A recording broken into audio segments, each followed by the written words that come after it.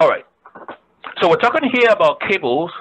This chapter 4 is about, the cables that we use for different media connections, mostly copper and fiber optic. So the cables you guys have been working on is mostly probably 100% copper. And when you talk about different cable types, you're trying to look at one of the key features that you're looking at there is you're looking at the bandwidth, right? The speed at which signals can be sent, the speed, right?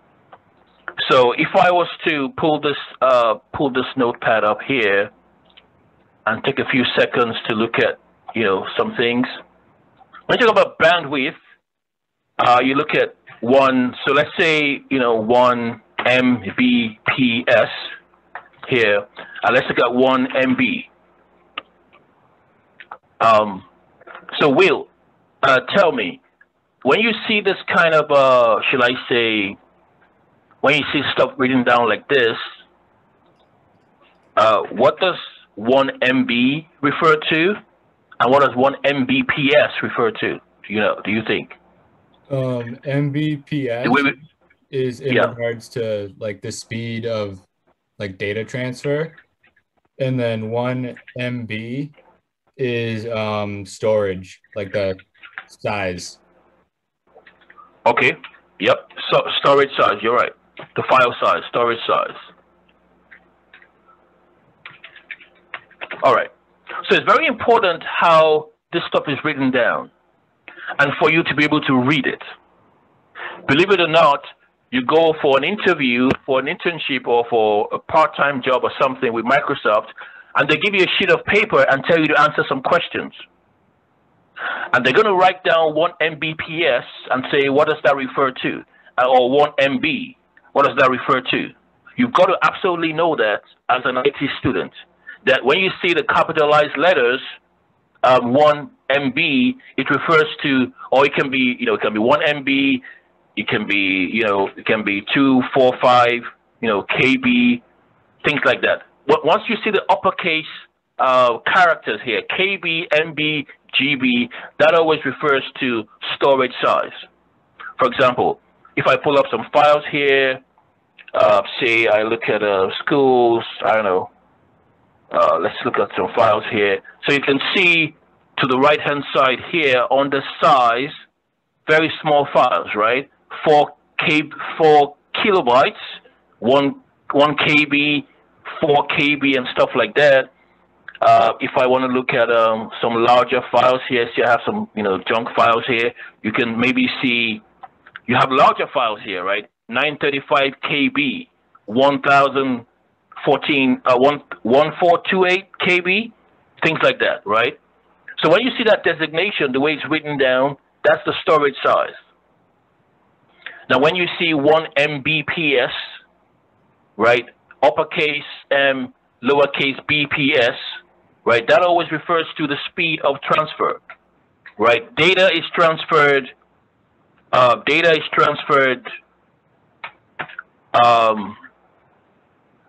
in bits per second, BS, bits per second, bits per second. That's how you transfer data, right? If you go to your control panel, we've done this quite a few times, and you look at your Ethernet or your Wi-Fi in the control panel, you can see on the speed, it's going to tell you what your speed is. My speed right now is 1 gigabits, 1 gigabits per second, right? So talking about gigabits per second, megabits per second, and stuff like that refers to the speed at which signals can be sent. That's what you talk about, bandwidth. When you say we don't have enough bandwidth, we need more bandwidth, we need to increase the bandwidth, you're talking about basically being able to increase how much data you can move every second. Summer, let me go to you. Talking about bandwidth, right? So let's say there's a school and you've got 60 kids, 60 elementary school kids. They're going to be moved across town, on a tour. And you're trying to think of the best way to get all these kids across town, right? Some, are you there? Yeah. And someone says, well, you know, I have a car. My car is a Mini Cooper. I mean, we can use that, right?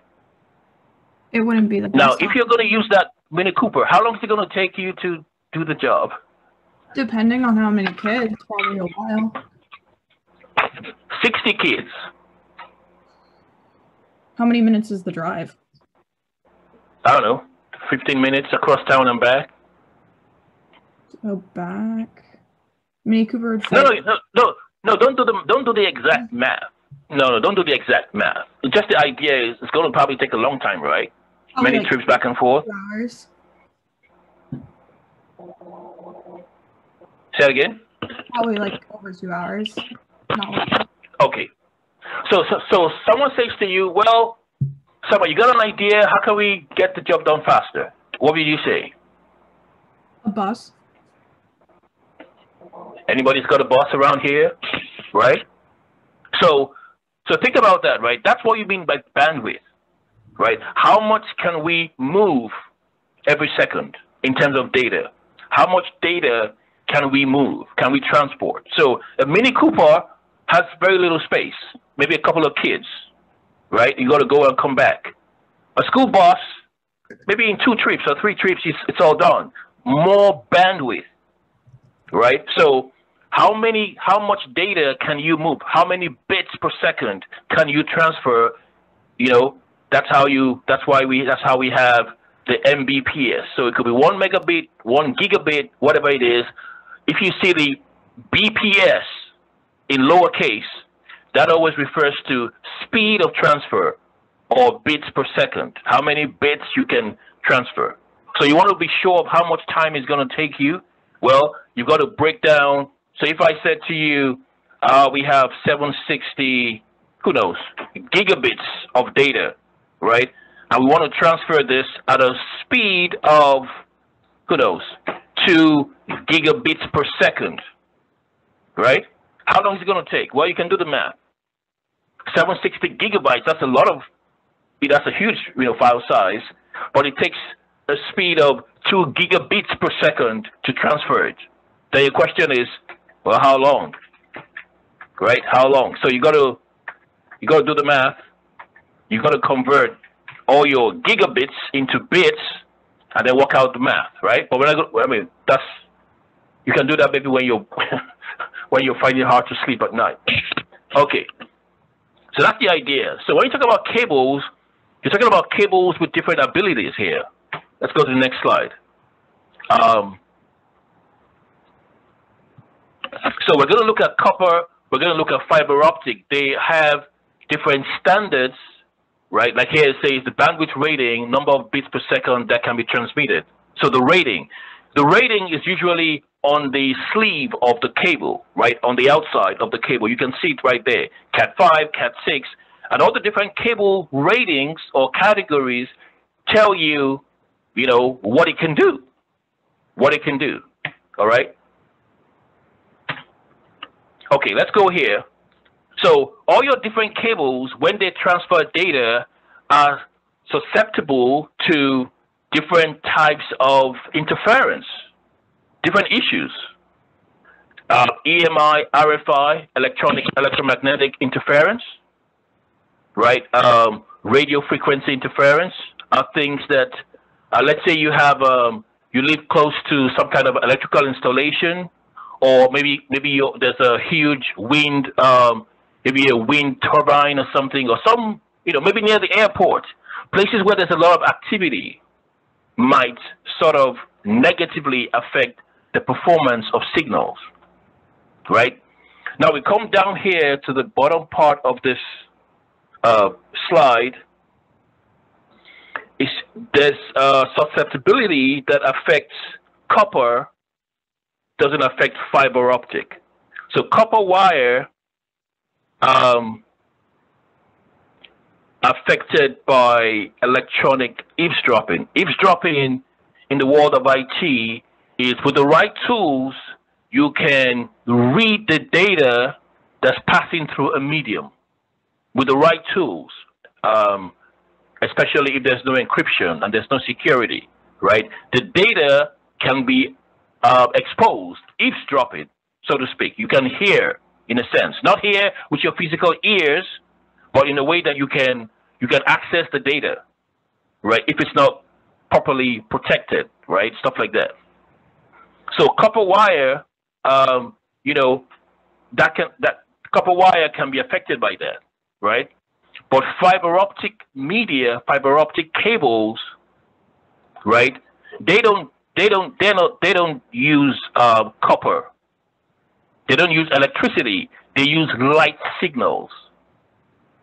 Okay, and they are absolutely not susceptible to interference or eavesdropping. Fiber optic cables. All right. Now, let me go back to you. Let's see. Dev. Dev, you there?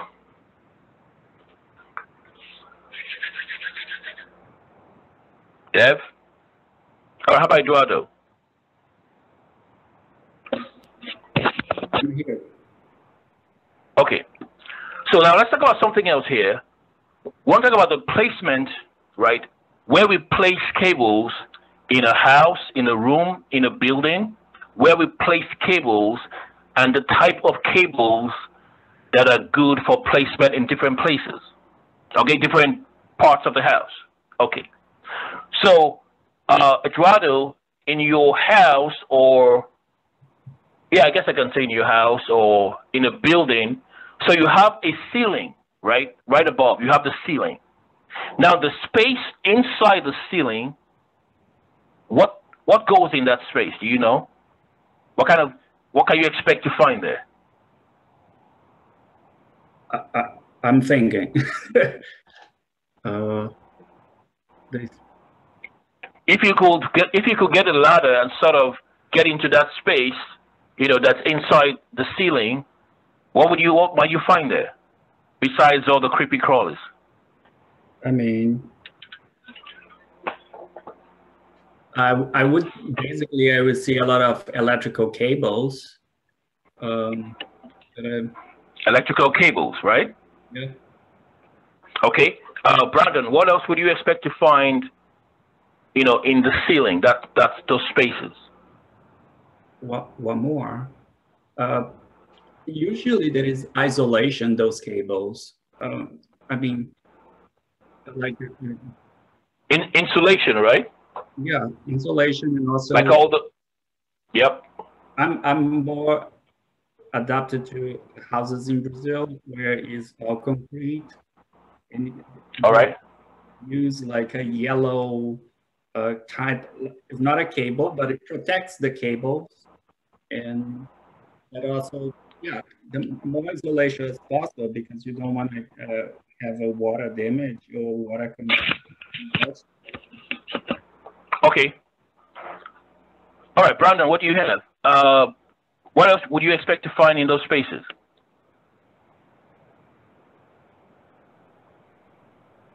That was for me. Oh, sorry. Besides the wires and insulation, I guess. What else? Like in the ceiling? Yeah, in the ceiling, that's right.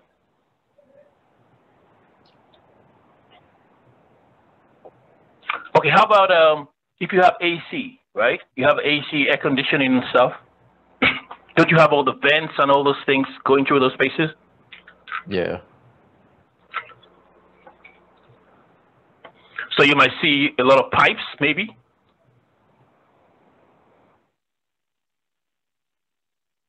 Yeah, for the AC. All right, so what do you call those spaces, Brandon? Is there a name for those spaces in the ceiling?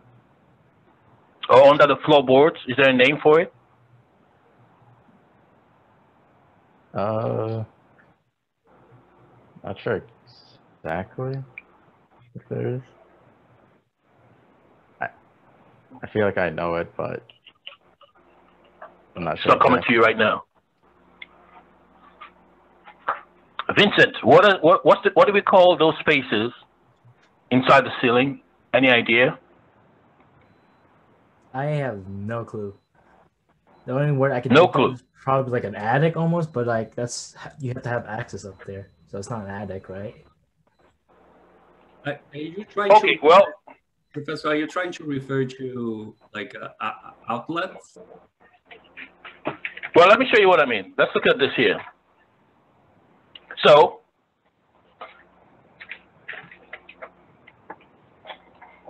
here's what we're talking about, right? Very quickly. So here's a room here, a room, in a building. This could be your bedroom. This could be, in an office or something.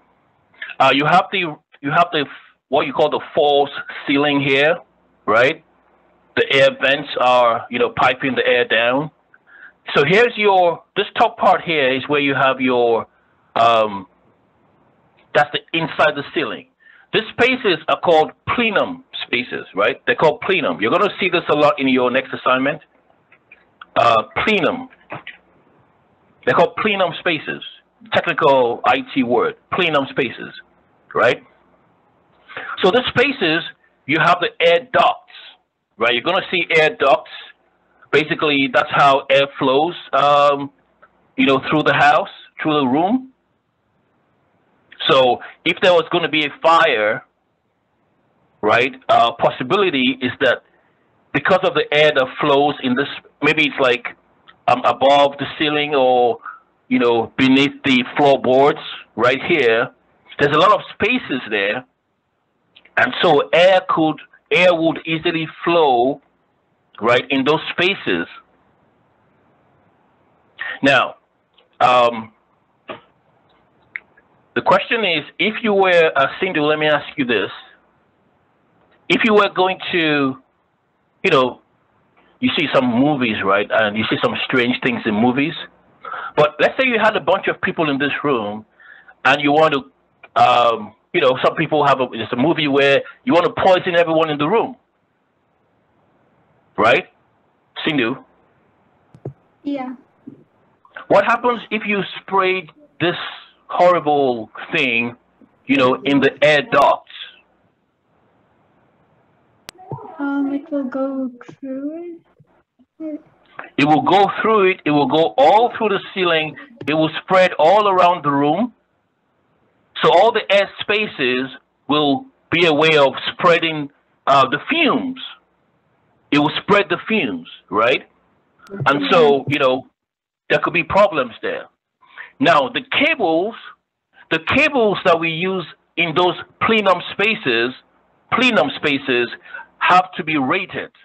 There's a certain rating for those cables. Basically, you have to know what kind of cables do we install in those spaces, above the ceiling, underneath the floorboards. What kind of cables do we use in those spaces?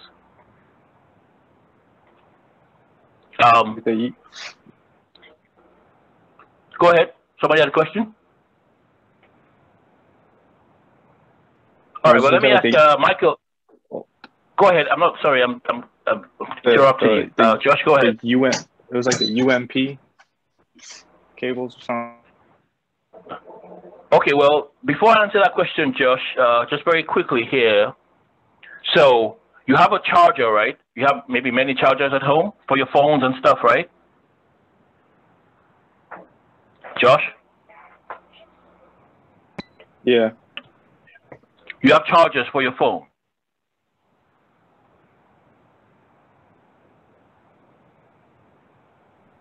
Right. Josh, right. you're not talking to me. I'm here. Okay. Now, what happens if you took a lighter and you set those cables on fire? What kind of fumes are going to come out of those cables, those wires? The plastic fumes. Yeah. How would it? Would it affect you? Are they? What kind of fumes are they? Are they like soothing and sweet smells and stuff? No, it'll ruin the connections, the insulation. What? Okay, and how about the fumes themselves? The fumes. What does that do to you? The fumes that come out of those burning cables. Yeah, you need the right plenum rated cables, or else it'll burn up. All right. Well, here's the point, right? So those kind of fumes that come out of regular cables and wires, right, are toxic fumes. So if you had those kind of cables in the plenum spaces and there was a fire, the cables will help to, will make it worse, basically. The cables will make it worse. The cables will burn up and the fire and the fumes will spread all over the place. So we have certain ratings for cables. Basically what it says is the cables that are CMP, a cable that is used in plenum spaces must be CMP, communication plenums, right? This word here, communication plenum. And the cables, the regular cables are CMR, communication risers. Okay? So this communication plenum cables are coated with Teflon. Teflon,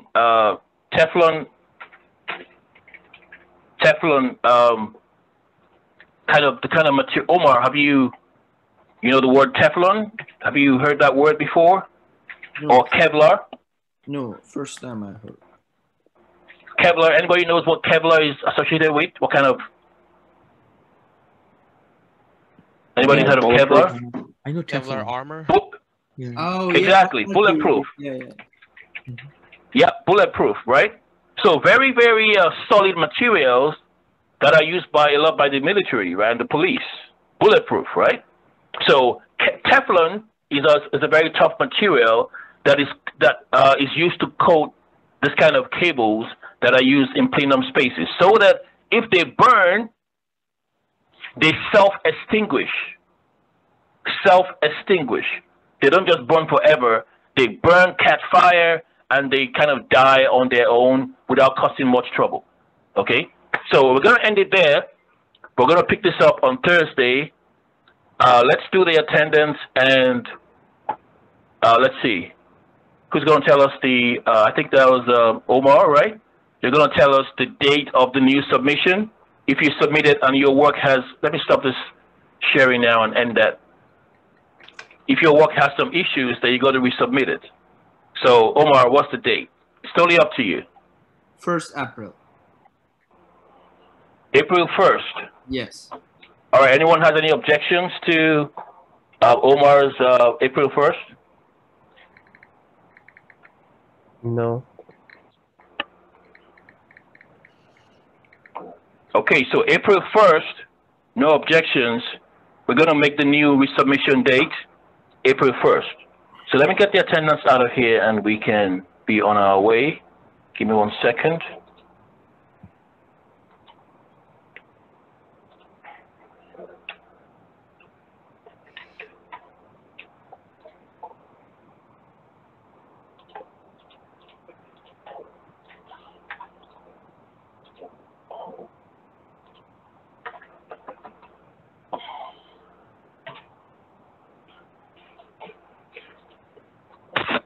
All right, what options do you see there? I think you see options there. Yeah, what options are there? Call in order. All right, so the code is ring. Ring. Ring as in ring doorbell or the ring on your finger. Ring.